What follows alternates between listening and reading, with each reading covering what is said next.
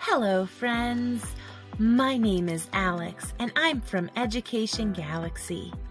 Today, we will explore how to calculate distance on the number line. And for today's adventure, we're traveling to Mathtopia's track team, where Coach Natalie will show us why it's important to measure distance and how to do it using a number line.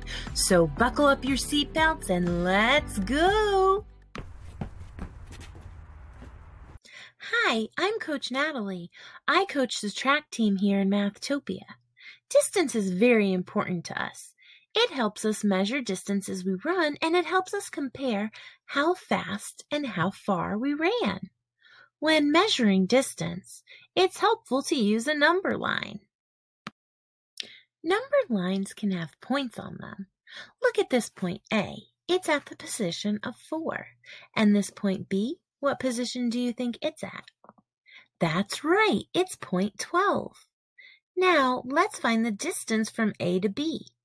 If you start at 4, how many hops on the number line would it take to hop all the way to 12? Go ahead, count the hops. What answer do you get? One way to calculate it is to count those hops, but another way is to subtract 12 minus 4, which gives us 8.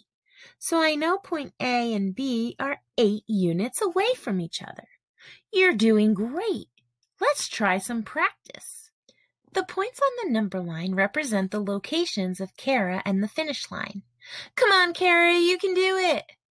What is the distance between Kara and the finish line? I'll give you a second to try and figure it out. What do you think?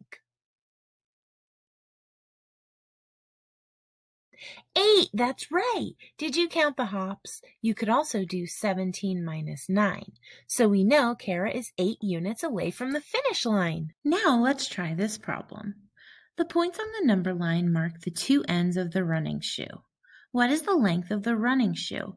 Oof! P.U. Who left their stinky shoes here anyway? Okay, anyway.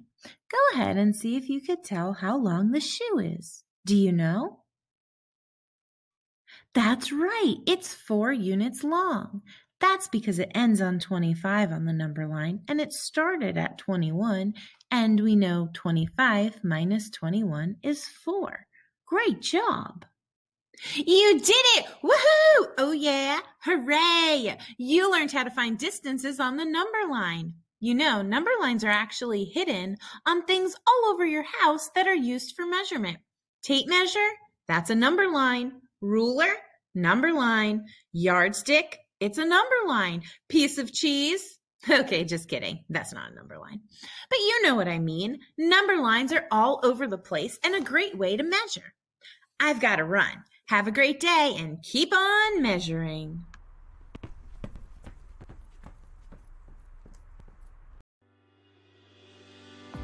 And now you too can measure distance on the number line. Can't wait to see you next time for our next adventure. Toodaloo!